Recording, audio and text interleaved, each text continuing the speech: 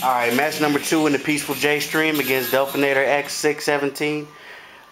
For some reason, I don't know why it's saying player 1. I don't know, maybe somebody can help me out and tell me something, but it's saying player 1, but it is him. Cause shout outs to the Peaceful J stream. I don't know, it seemed like it was there before, but it just says player 1 now, so.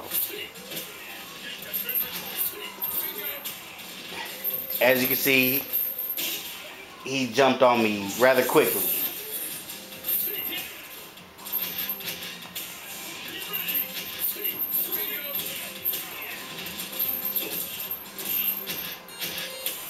Whew, damn. I didn't expect that to hit at all. That's why I had nothing for it.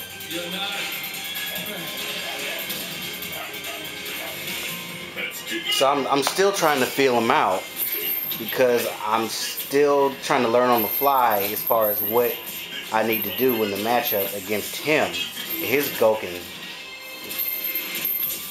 But I did learn that you cannot jump in attack on this guy.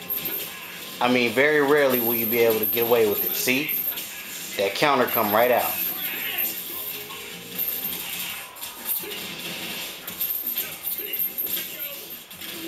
Was able to hit that.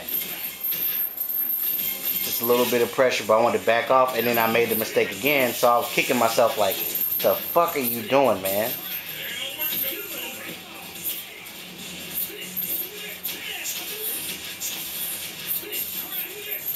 I just want to get out of that corner, but I was wary of that back throw.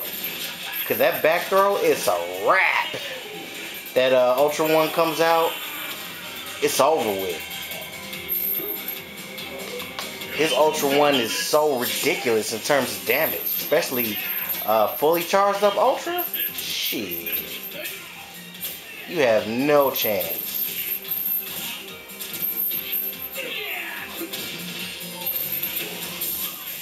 Not sure what happened there, but okay. I'm surprised he didn't counter there. I guess because I threw it out too late.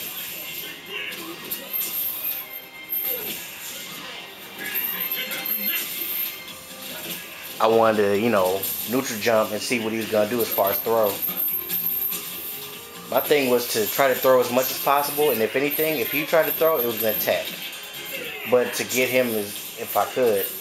I'm surprised Ultra didn't come out. If that Ultra came out, I would have been in grave danger. I don't know if he was saving it or what. But I was able to get the best in this time. Still 2 more matches left.